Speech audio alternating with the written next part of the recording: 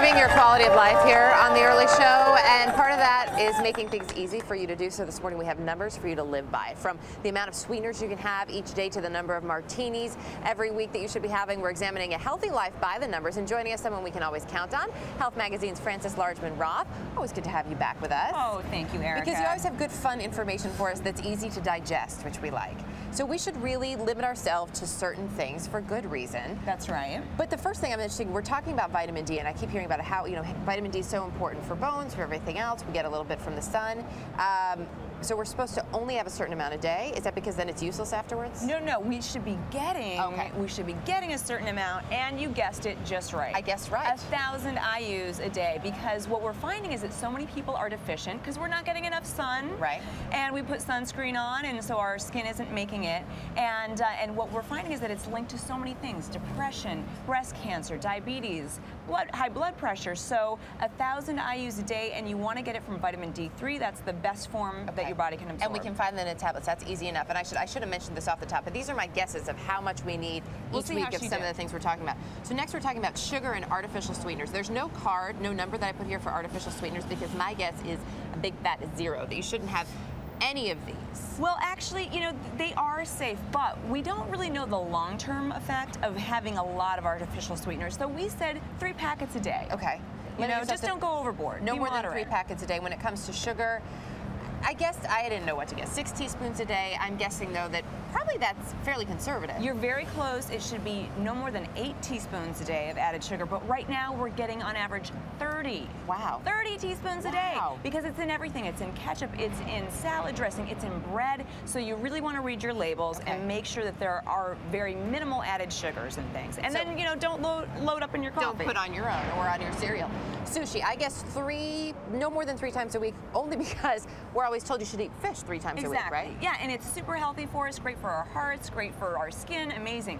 But when people eat sushi, they tend to eat tuna and spicy tuna, and the thing is that what they use for the tuna is the larger fish. They use bluefin, which is high in mercury, so 3 rolls a week. Okay, so limit ourselves to 3. Exactly. Next up, the cocktails. Nobody's going to want to hear this. For women, okay, what did you guess? I guessed 3 a week, and I was thinking, I should clarify this way too. I was really thinking like cocktails as in alcohol, not necessarily beer or wine. So I was guessing 3 a week. It doesn't matter. All the same. It doesn't matter. Okay. So it's 5 a week for women, whether it's a glass of wine or a 12-ounce beer or a 1.5-ounce shot and of 80 proof a little bit more for men. We're really tight on time, so I'm going to move you along. Moving along. Ibuprofen, non-steroidal, anti-inflammatory. I mean, I guess 8 per day. There were times when I was running a lot that I would take a lot more than that, and I probably shouldn't have. More than 6, and you want to follow the directions, because what's happening is that 30% of Americans are taking too much, and they end up with ulcers or other GI problems. We don't want. So stick to what it says,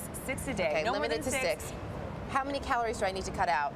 You got it right. 500 a day to lose a pound a week. A pound a week. And then most importantly, Chris teased this, sex. People need to be having sex, and you need 1 what per day? Orgasm. Okay. Okay, yes. Yeah, 1 happy ending a day. It's great for circulation, great for reducing stress, and that's good for our hearts. Have a cocktail.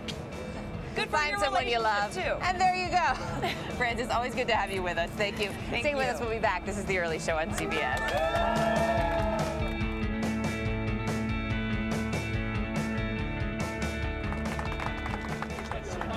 Here's our man. There you go. Okay, now what do you think of the numbers? I'm just going to say one thing right now. I'm afraid of what's going to come out. The number 1 that you posted was 1. What do we need? 1 orgasm. And nobody react. No, not even a response. I mean, are you people dead or what? How much prompting do you need? Does somebody need a martini? Seriously. Is that what we need? Yeah. Just loosen everybody up a little bit this morning. So this study. This study? What are you interested in getting involved in the next one? What university got behind this? Frances, Actually, good to see you, first of all. Great to see you, Chris. This came from an expert, not from a university study. And basically, it's great for your circulation. It releases natural opiates, which help to reduce stress. And, doesn't matter if it's with someone or by yourself. Oh, well, that's good to know. And on that note, let's go to weather. Lonnie Quinn is Can you tell we're having a good time with this segment? I'm so sorry. This, though, I'm going to serious things up here a little because of the whole hamstring issue that I was talking about. Because Chris pulled his hamstring yesterday, yes. Literally, thank God for a leave. Right now? Thank God. Well, let me say something about a leave. That's naproxen, so that's actually only 3 a day. Really? But Yeah. and there was also a study about, there was a study that came out about these this week, that naproxen wasn't necessarily an issue, but that things like things with ibuprofen, you could actually have a higher risk of, I think it was, of heart issues if you took too many of them. So, I mean, another reason to really follow all those warnings is that and if you're on effects. blood thinners, you can't have that many. So talk to your doctor about it. And also, don't take them longer than 10 days in a row, because that can be an issue. Yeah. Well, hopefully it won't be that. But I'll tell you, the Aleve, the anti-inflammatory. You could also just have a cocktail. Stay with us. There's more to come on the Early Show on CBS.